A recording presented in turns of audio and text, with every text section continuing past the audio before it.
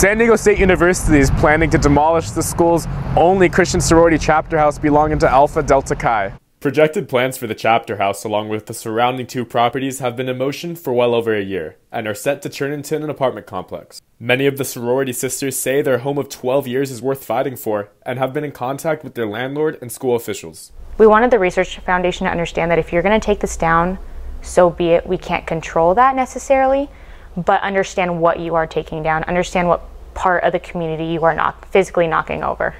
A petition circulating online is attempting to protect the house from being demolished. It has over 500 signatures so far, and the sorority sisters are hoping that the SDSU Research Foundation, who owns the land, will listen to their statements.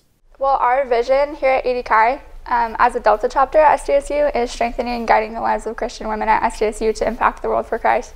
So I think that this house has been monumental as a foundation, just in meeting and building up the strength to do that. The sorority woman came to public community hearings on April 3rd and 10th to reach out to project managers, finding out any way to keep their community on campus. But many college area neighbors were in support of the consolidated housing to reduce the amount of parties on their streets.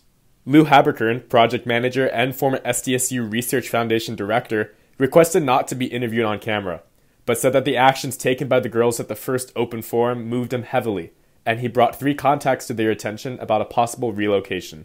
We're not going down without a fight, and we're not going to go silently. I think the history and the purpose and the intent that we have behind it is to just show the SDSU Research Foundation that we don't want to leave, and we're not going to leave if do something about it. And for the Daily Aztec, this is Jack Molmud.